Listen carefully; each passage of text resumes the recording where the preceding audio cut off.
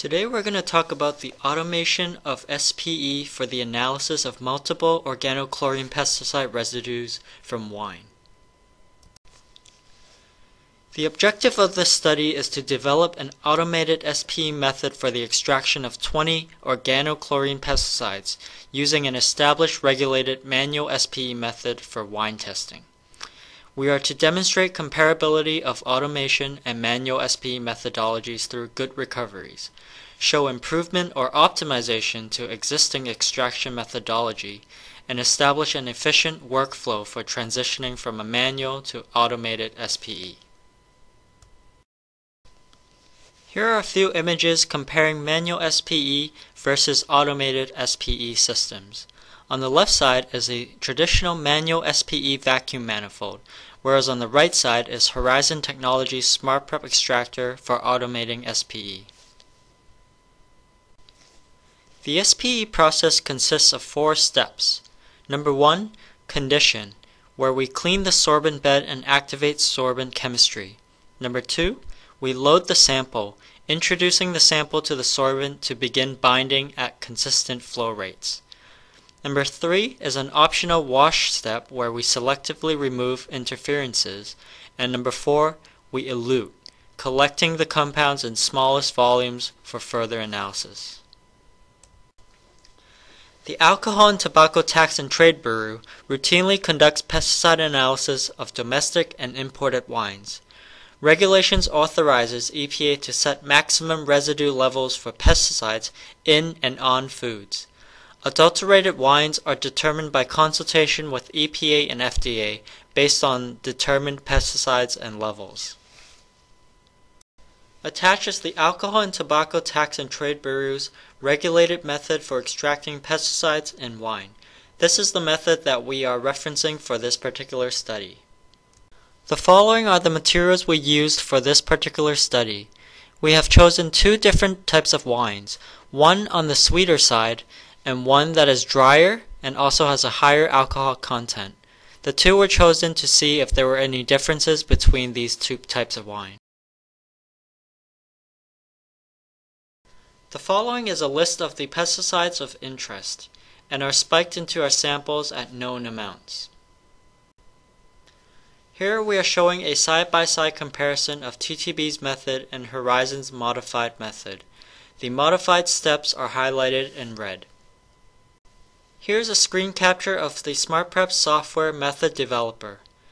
The screen capture shows the method that we have designed for this particular study. The software has a lot of flexibility that allows the customer to mimic any manual SPE method.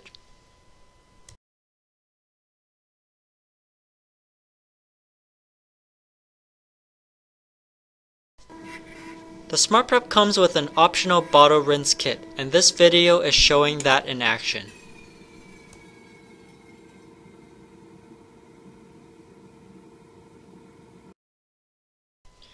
For the evaporation of our SPE eluent or extract, we used Horizon Technology's ExoVap system. It is an automated concentration/evaporation system and can accommodate many standard tubes that are available on the market. Shown here are the GC parameters of this particular assay. Here is a table of results comparing the manual manifold versus the SmartPrep extraction of water and wine. As you can see, for both the water and wine extraction, the recoveries are very comparable. This shows that we're able to successfully mimic the manual SPE method on the SmartPrep by automating the process. Here's just a summary of the results from the previous slide where we are averaging the recoveries for each compound. By comparing the water and wine, we're seeing better recovery in the water extraction versus the wine extraction. The differences in recovery can likely be due to the matrix effect of wine. Here's a table showing the SmartPrep extraction of the sweeter wine versus the drier wine with the higher alcohol content. As you can see, the recoveries for each compound is very comparable throughout. However, there are a few compounds with slight differences versus some significant difference. These differences could be due to the matrix effect. Andronaldehyde was one of the compounds that showed the greatest difference in recovery between the sweeter wine and the drier wine. These are chromatograms confirming the presence of andronaldehyde with retention times as well as the qualifying ions. Andronaldehyde is subject to degradation, and this may possibly be part of the reason for the poorer recoveries in the Chardonnay due to the matrix differences. To conclude, we have successfully automated the SPE process of extracting pesticides from wine. The SmartPrep software has enabled us to consistently program the TCP method into our system. We have also able to establish an automated SPE and bottle rinsing process. The XLVAP has also performed consistent sample eluent dry down. The results show there is a likely wine matrix effect, which are affecting recoveries of certain compounds versus the water recoveries, and there is definitely room for improvement with future SPE optimizations. Whereas comparing the sweet wine and the dry wine, we have established that a higher sugar content may hinder recoveries, an approximately 10% difference.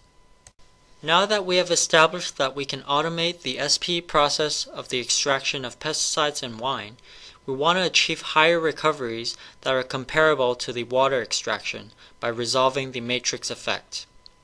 To optimize this method, we want to test the elution flow rates and elution volumes to determine the optimal values, and using the optimal values to test elution solvents for the first and third fractions.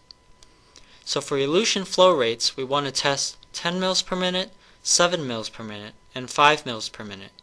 And for elution volumes, we want to test 5 mL and 7 mL.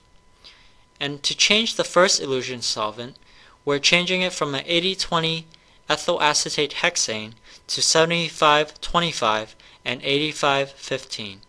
For the third elution solvent, we want to change it from a 50-50 to 35-65 and 25-75 to see if there is a difference.